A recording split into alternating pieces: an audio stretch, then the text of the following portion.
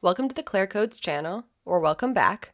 Today, we will be coding an HTML Mailchimp template, and the kicker, we will not be touching a single line of HTML code. How will we do this? Using two libraries called MJML and MJML Mailchimp. Links to both libraries and everything discussed will be put in the description below. What are we making today? Our client is called The Daily Grind. They want a newsletter with a header, subhead, content section, social links, and a footer. They want this all to be editable, and in fact, the content section should be fully customizable and interchangeable.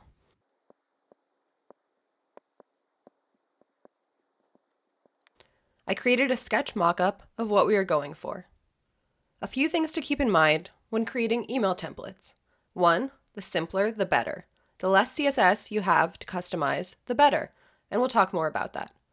2, this has to work across platforms, different email clients, and unfortunately, something that will work and look good in Gmail may not work on a client such as Outlook. This is why testing is very important, and we'll get to that. 3, Mailchimp has many resources that I will be referring to and put in the show notes. They are your friend. For example, there are a limited number of email-safe fonts. If you want to know what you can use, check their site. That all said, let's jump into the code. The first thing we are going to do is get set up. I'm going to open my terminal, as you can see, and now I'm going to cd into my desktop, and I'm going to make a directory called MJML example, example tutorial. There you go, let's get specific. Okay, now I'm going to cd into MJML example tutorial. Great. And now I'm going to open in my code editor with the shortcut code dot to open Visual Studio Code. And there we go. Okay, and we're off to the races. Now I'm going to do Control tilde to open my terminal in Visual Studio Code. And I'm going to initialize this project with yarn.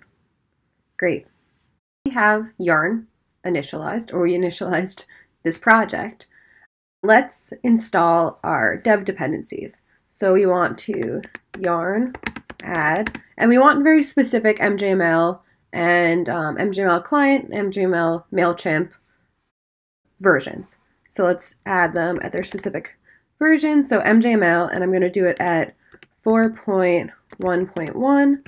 I'm going to also add MJML-cli at 4.6.1, and then I'm going to add MJML Mailchimp at 0.0.5, just so we're all on the same page and we have the same versions and you know what's going on. So let's add all those things. This could take a little while.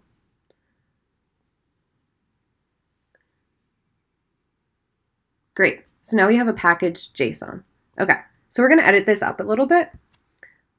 Let's also add a name to our project, and we'll call it MJML tutorial. This really isn't necessary to have the name, but it just seems nice. And remember that comma. We're also going to add scripts.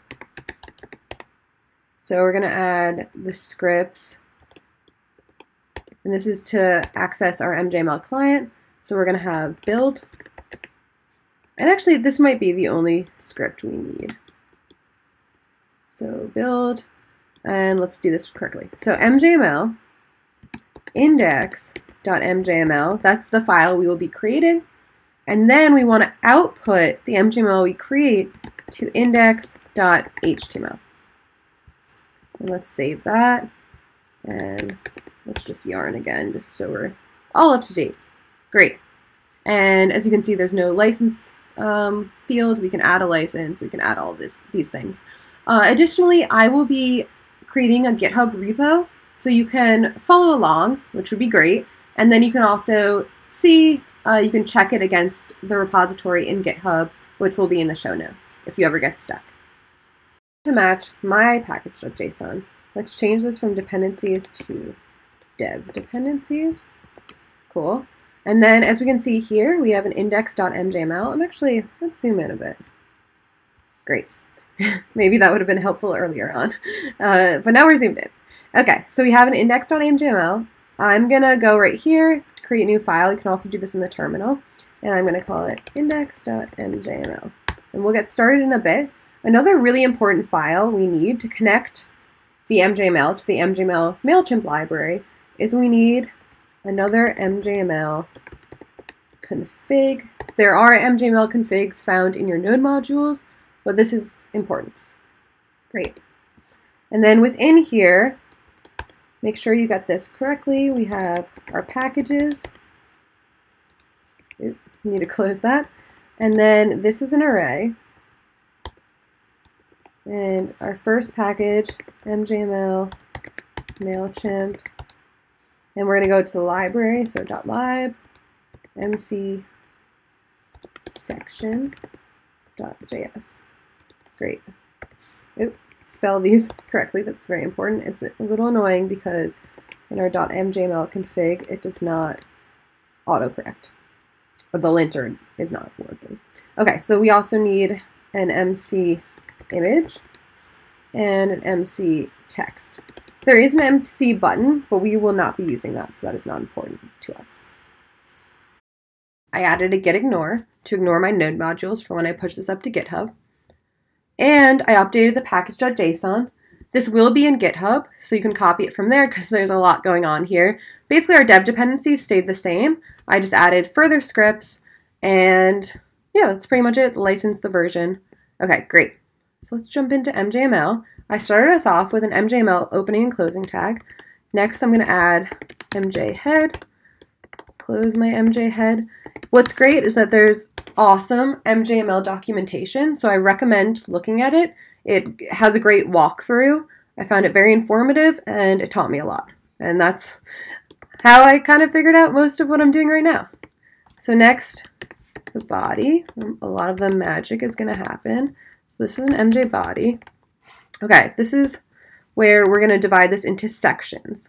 And we are actually going to use our MJML Mailchimp to do this so that it's fully editable. So we're going to call this an MC section as opposed to an MJ section. Let's close that. And then within our sections, sorry if there's any background noise. I cannot control my quarantine situation. And then we'll have an MJ column. And we'll close our MJ column. And let's write our first bit of text to see how this works. I anticipate that there will be a little bit of an issue with registering our components because I've run into this before, but we will fix it together. So within our MC text, let's make our first text. Hello world. And we will come back to adding attributes and making this an important thing we'll talk about later. So we really want this to be MC editable. So we have MC edit, and let's call this our title text. Okay, so it's getting a little angry at us, but hopefully some of this will be fixed. So now, as we know in our package.json, we have a build script. So let's go yarn build, and let's see what happens. Okay, as you can see, there's some anger. Body component of undefined. All right, so let's find where this is happening. Okay, so it looks like it's happening in our MJML core. So I command clicked on it. As you can see, it is having trouble finding it undefined. So that means create component is not doing well. So we're in index.js. Let's do var create component equals require / create component. I think, fingers crossed, this should fix it. Great, and as you can see, there are no errors. This took me a little while to figure out. And we now have an index.html. Sweet. And as you can see, right, all we did was write, I don't know, yeah, 14 lines of code. And within our index.html, we actually have 128 lines of code.